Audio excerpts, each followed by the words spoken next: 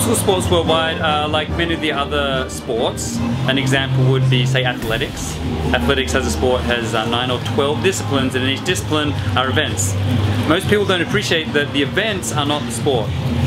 Collectively, the events are. So if you look at the athletics, 100 meters, 200 meters, 400 meters, steeplechase, cross country, mountain running, goes on and on and on. They're events within the sport and the disciplines.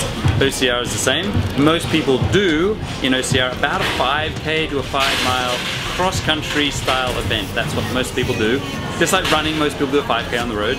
But most people watch 100 meters. It's the same in obstacle. Most people watch American Ninja Warrior. That would be the most watched thing, but the least participated. Obstacle is exactly the same. So, in obstacle world, about 1 billion people worldwide are watching the American Ninja Warrior style events, but very few people are doing them. On the other hand, almost everyone is doing something like a Spartan sprint, or one of the other of the hundreds of events out there, or thousands of events under the hundreds of brands. That's what they do. We do exactly the same in obstacle sports. We have obstacle competitions which are ninja competitions. They're timed competitions in ninja gyms. We have a World Series, over 100 qualifying events.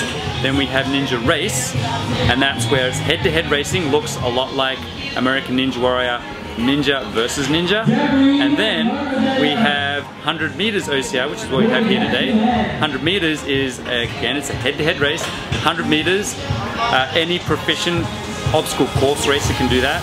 Then we go to 400, more running, same number of obstacles, run, obstacle, run, obstacle. That looks a lot more like people are familiar with. Then you go to 5K.